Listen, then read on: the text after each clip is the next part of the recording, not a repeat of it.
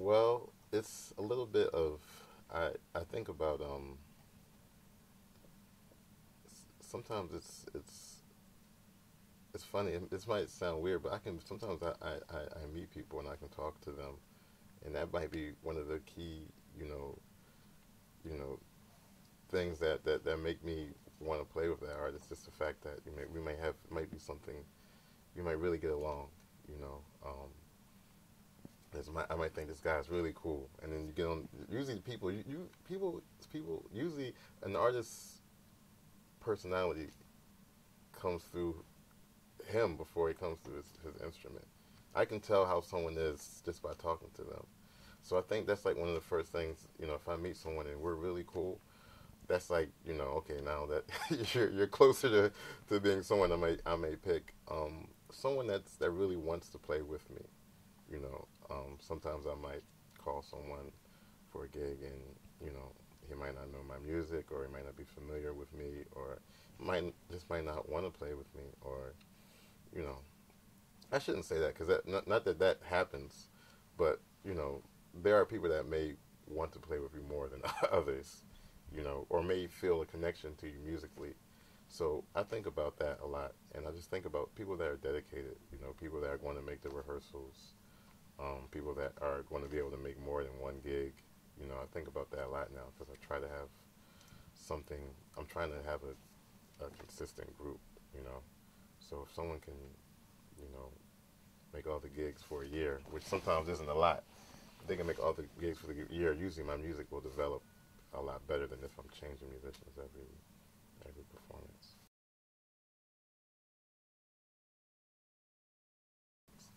I think it's somewhere in between, and I think it depends on my writing. If I'm starting to write now, my compositions can actually some of them are a lot easier than they have been, but some of them are actually a lot harder. So I think it depends on how I'm writing. I do want things to be a little bit loose. I want people that feel like they can experiment with my music. So I don't want them to feel like sometimes when it's over rehearsed, people feel like it has to be like this, and we go over things over and over again. But I feel that rehearse, um, when I don't rehearse too much, and usually after I've rehearsed maybe one time or two times, and I performed after um, the first gig is always recorded. I try to record the first gig of new music, so I can hear what that musician is doing and how he's contributing, excuse me, to my music, and how that may shape, how that may be what I want. It might not be. I kind of usually now I'm trying to really be very specific when it comes to who I pick to play in my band. So I pick someone that I think can shape my music without me having to you know, write it too much. They know what I want, or I know, that they have what I want the music to do.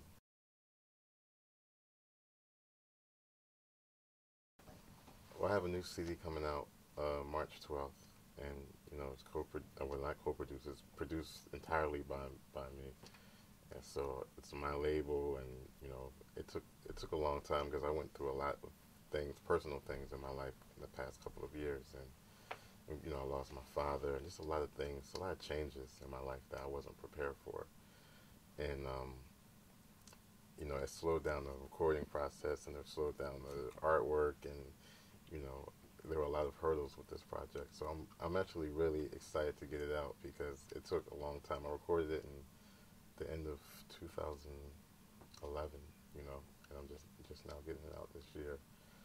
Um, but it's called The Soundtrack of Things to Come, and basically I wrote a lot of the music before, and I gave the songs titles before a lot of the things happened in my life. So when I went back and looked at the songs and realized that they all reflected all these things that had happened in my life after I wrote the songs, it kind of like it kind of tripped me out a little bit. But it's called The Soundtrack of Things to Come. It comes out on March 12th. And in April, I'm going to Paris. I received a grant from Chamber of Music America to work with a French artist. So I want to write some compositions, and he's going to write some compositions. So we're going to get together and do a performance in Paris, I think April 19th.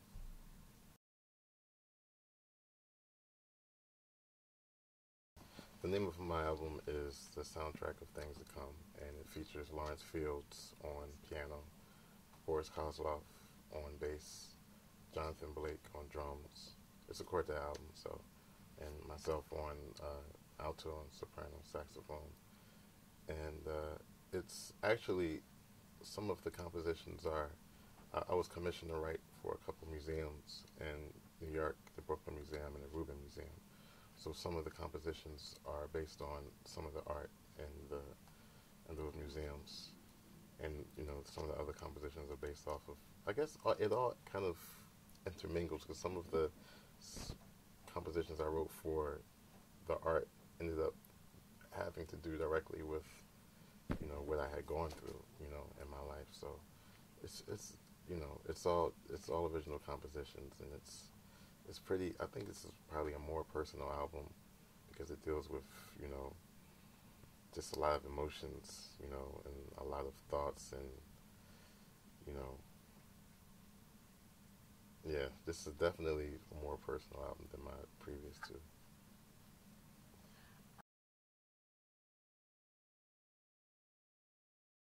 Wow, I want to play with McCoy, Tyner. I want to play with Herbie Hancock. Uh, I've been hanging out a lot with Lee Konitz, and I would like to play some with him too. I did a long interview with him last year. I never transcribed it, but we hang from time to time and we talk about things. But I think it would be nice to play with him. I'm trying to think, who else would I like to play with? Wow, I haven't thought about that. Jack DeJohnette. Um, this might be pushing it, but Keith Jarrett, Mogu Miller. Uh, yeah, I can go on for days. That's a that's now a lot more names are coming to mind, but I'll leave it at that for now.